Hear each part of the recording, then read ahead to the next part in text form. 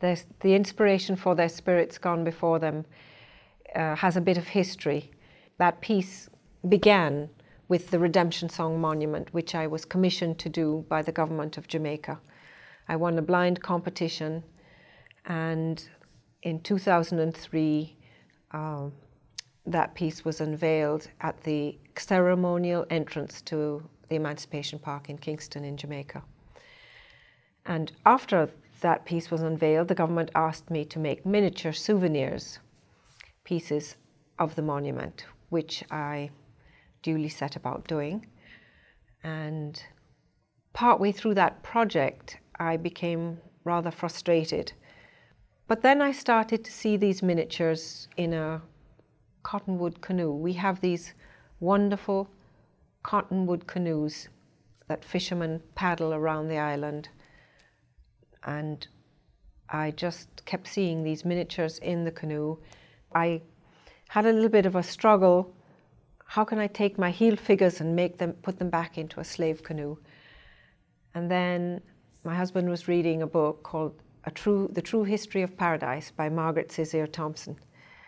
And he just read a little passage which said, "Though the slaves were in the belly of the ship, their spirits had gone before them into the Blue Mountains." And that was my permission. You know, I realized, of course, we're eternal, and that's what I believe. And so I set off looking for a canoe. And as soon as I found it, I installed 1,357 of the miniatures into the canoe. So I took these exact Redemption Song figures and put them in the canoe and made them face each other, because I'm carrying the same message as the Redemption Song into the canoe. The Redemption Song piece is prayerful in its essence. I think of it as such. Two people in communion with the divine and also with themselves.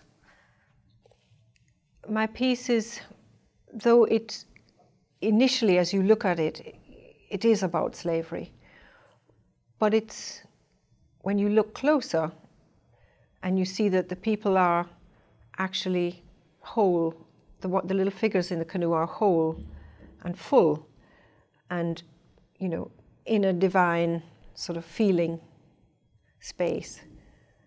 They're proud, they've come through it, above it, and that's what's important. We touch on the past, but we need to heal the patterns of the past, break from the past. It's just profoundly wonderful to be able to show at the International Slavery Museum. What an honor. How wonderful that my canoe has finally arrived here. I hope it will continue on to other ports that were involved with slavery. That is part of the mission of the work. I would love people to take away hope, change, that we can change our lives, that we can heal, that we are in fact healing, and that the fact that the canoe is even being shown here is a statement about that.